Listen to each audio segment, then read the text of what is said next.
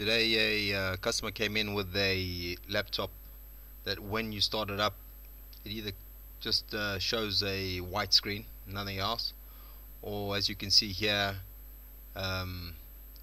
messed up colors, lines.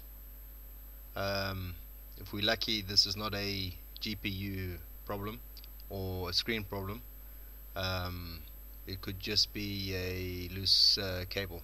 So we'll take it apart and see if we can get this thing back on the road.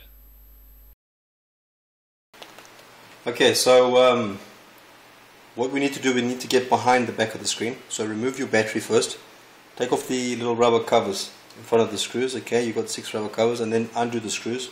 Slowly unclip this front bezel from the clips. Okay, careful not to break it.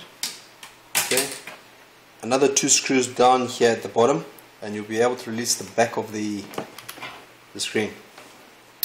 Just be careful here because you have your webcam plugged in. Okay, now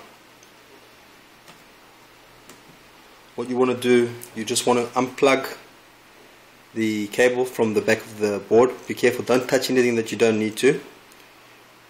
Reseat the cable, make sure that it's in properly.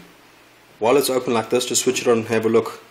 Okay, and if the picture comes back on, put it in, get some tape and tape it so that it doesn't come loose again. So as you can see in this particular model, we've reseated the cable.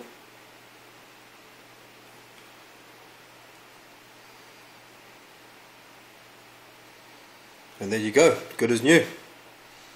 Alright, so something as easy as a cable which has come loose, and just reseating that cable has brought this netbook back to life. Thanks for watching. Remember, there's always a fix.